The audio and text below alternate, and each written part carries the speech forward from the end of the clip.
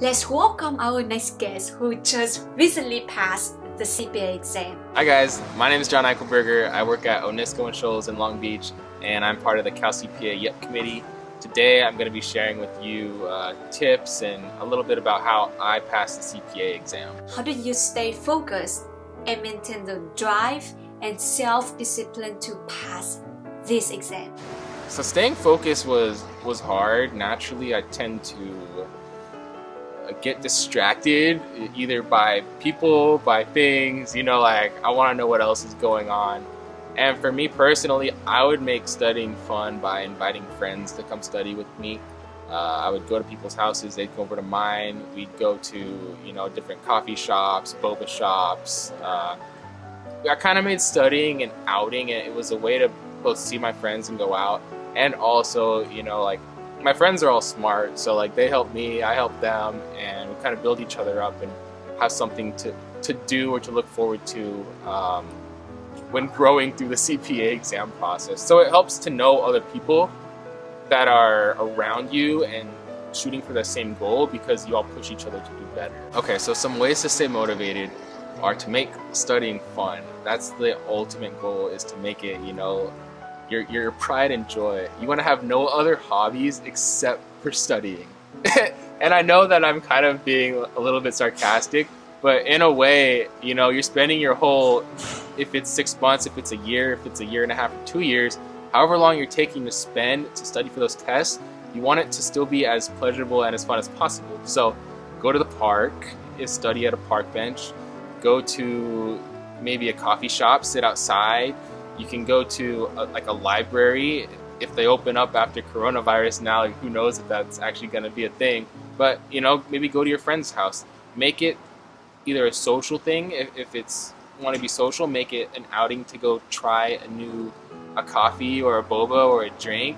Make it something that you do along with your normal life, so that you're able to enjoy the process. And maybe it's watching YouTube videos. You could calm down on a Friday night and watch another YouTube video, or watch Becker, watch Roger on the YouTube channels, because they'll teach you a lot about accounting. How did you manage the study time?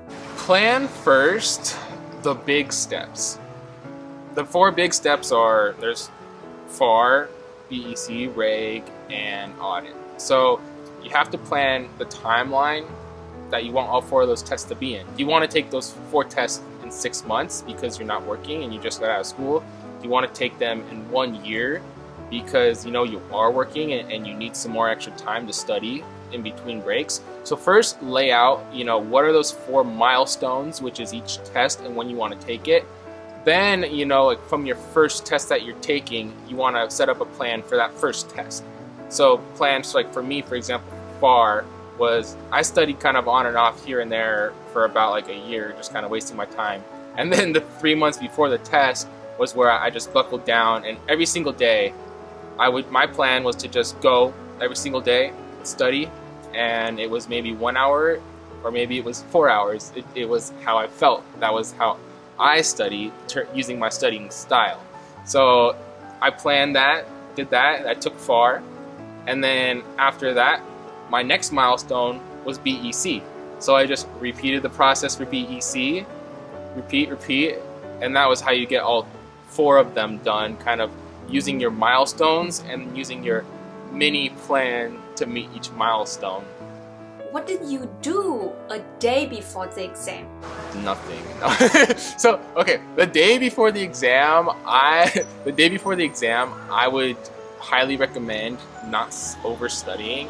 I would study maybe between 1 to 3 hours the day before the exam. Any more than that is just too much, and I would say you should have done all your studying before then. That way you have everything, and when it comes to the day before exam, you just want to have a clear mind. You want to have good sleep or good rest and go in confidently and well rested. That way you can think critically during. It's a 4-hour test, so you want to make sure that you're on your highest performance level when you're taking it. And what advice would you like to share? So I would say my first tip is to take things one step at a time. And think of it maybe like as stairs as you go through the process.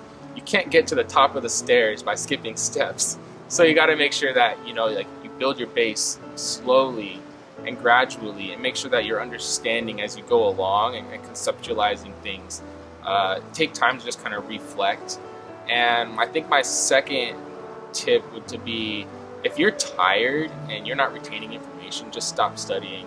If you need to stop studying for a day, stop studying for a day, stop studying for 2 days, you know, like take a little bit of time off, refresh, and then when you're feeling really good and your brain is functioning very well, study as much as you can. So like use that time to be your most efficient, and to really, if your plan was to stop studying at 8, but you're feeling like you're in a great mood, don't stop studying. Keep going till 9 or 10 o'clock, and then, you know, like make sure that you're using all of those good hours where you're retaining the information to your advantage. Third tip is just grind it out. Make sure that you have 100% certainty that you want your CPA license before you even go to get it. Because if you don't want it, it's going to waste your time, it's going to take longer. But if you really want it, you're going to do all you can to get it. So when I say grind it out, make sure that you know, and it's something you want, that you're willing to work hard towards. But yeah, just make sure that like you're grinding it and you're keeping the momentum as you're going forward. Don't slack.